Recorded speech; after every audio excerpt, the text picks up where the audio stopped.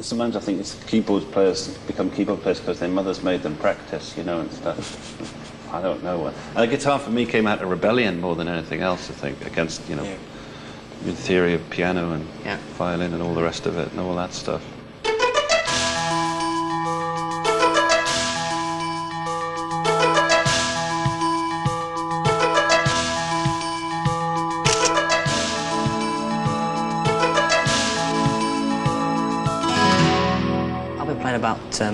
About 18 years. Started when a friend of my father's used to come around a lot, talk about J.J. Cale and Eric Clapton and borrowed all his records. Yeah. I think I've still got a few. And then my dad got me a Fender for my birthday once. And I was supposed to learn how to play classical gas, but I never got around to that because I got sidetracked into playing blues. And I don't regret that though, but you don't regret not learning fingerstyle guitar, just... Well, I don't regret it, no, because it's got me to where I am now, but it's something that I'd like to get into a bit more. Right. And if you're going to get into, as opposed to using a bit of, what we're talking about here is you use a bit of plastic to play with, don't you? These horrible things, look like toenails. Right. Do you like a thick pick? Quite thick ones, yeah. Yeah. Make a good racket, these. You know that the pick is actually the biggest amplifier that there is, which I've found out at my cost, you know, because I don't often use one. I use one when I want to play a rhythm part, but on a record or something, but I actually got into a bit of finger picking, and that's something. So Rick, if you were going to learn finger picking, you'd need to have a guitar teacher, probably, wouldn't you? And well, I'd certainly need pointing in the right direction, yes. Yeah. Can you play us just a few bars of something that you've written? I mean, 20 seconds, 10 seconds of something that you've written, just so people can get an idea of just something that. Just give us a few bars of anything, so we can kind of find something to get going on. This kind of thing.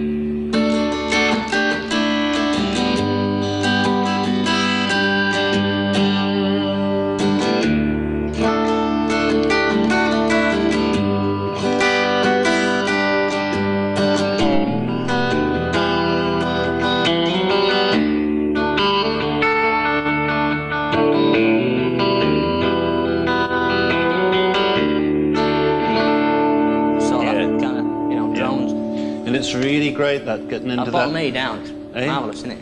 The lower D, it's a very important thing in guitar playing, yeah. But also you've got a lot of that drone thing going on, haven't you? Which is the basis of, well, pretty much it all, isn't it? And in a sense, what you're trying to do as well is accompany yourself, and you're getting a little bit of melody going. Well, yeah. That's one of the great. I mean, that's the best I can do without knowing all the finger stuff, I suppose. Well, the fingering stuff. The bottom D gives you like a pad to play on the top of, then. Exactly. Yeah. And then if you're playing like within a chord, you get all these other notes in that shapes and that's your melody coming in there. Yeah.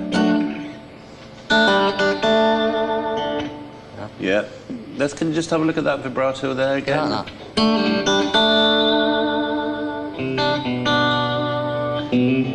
Yeah, no. Shaking chords? Yeah, I see you like to use the that whammy bar there. I never used to, but since I got this one, I used to have another Fender, but I never used to bother with this.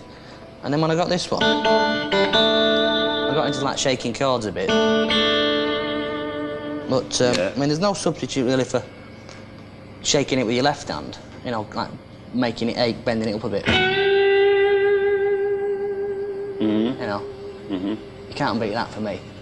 Can't beat that for you? Can't beat that for me, yeah. I must have, you know, fallen asleep doing all that, you know, the art of falling asleep playing like that stuff, getting my bends and getting the vibrato at the end of the bend. Yeah.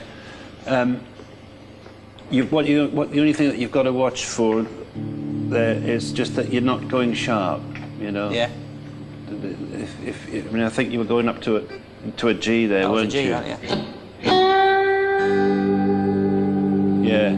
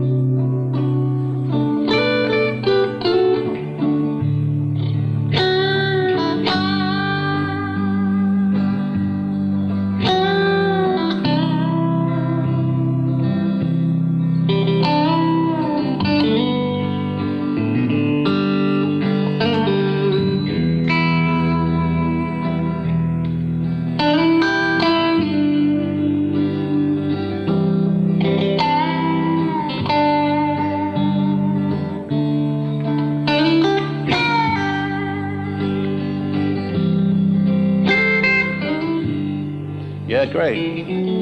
Yeah. And that's But, like yeah. bit of Roy Buchanan kind of thing, bit of Don Gibson, wasn't it, that one? Yeah. And just playing as little as possible and making him sing. No, absolutely, yeah. And the thing about that is you can get to the note going through. You're going through two.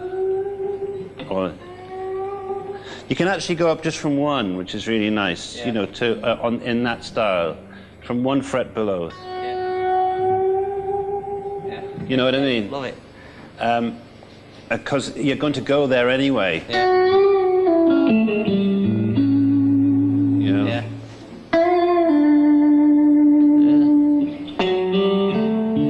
Or whatever you're doing. The only thing I would watch really is that never gets Too sharp. there, and then it just and that's a common thing. Yeah. And the other thing is that what a lot of players tend to do is they tend to get very excited. They play manic from the point one, you know. And it's a bit like when when you hear a really great singer, you'll hear. You know, and I know when I was younger, I was just over trimming all the time, you know. And it's just a thing. It's just you know. There goes a lot of it as well. I don't know what it is. I mean, I think it's really sheer enjoyment of doing it. You know, the guitarist in a lot of the game.